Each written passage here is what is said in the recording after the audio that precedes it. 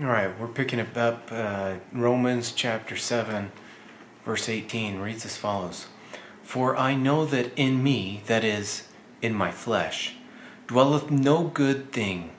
For to will is present with me, but how to perform that which is good I find not. And that's the way it is in this world, in this material world. You have this emptiness inside of you that can only be filled by God. You must connect with God in order to feel complete, in order to feel whole. You can search everywhere in this world, and whatever it is you acquire that is of this world will not complete you, will not fill you, will not fill that emptiness inside of you. If you look at celebrities or those who have made it a financial abundance in this world, usually they have some type of drug problem, have undergone some type of mental illness, abuse, or other horrible situation.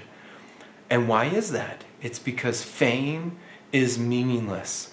The material possessions of this world are meaningless. Everything will leave you empty.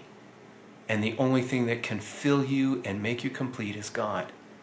That is why you can have nothing, absolutely nothing in this world, and yet be at total peace and calmness and at one with God by doing what God wants you to do.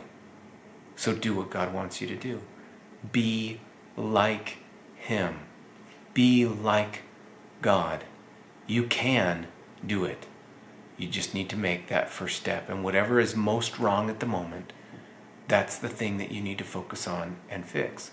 And when that one thing is fixed, then you move on to the next thing until you arrive at the point where you no longer have any disposition to do evil, but only to do good continually. I hope this has been helpful. Thanks for watching.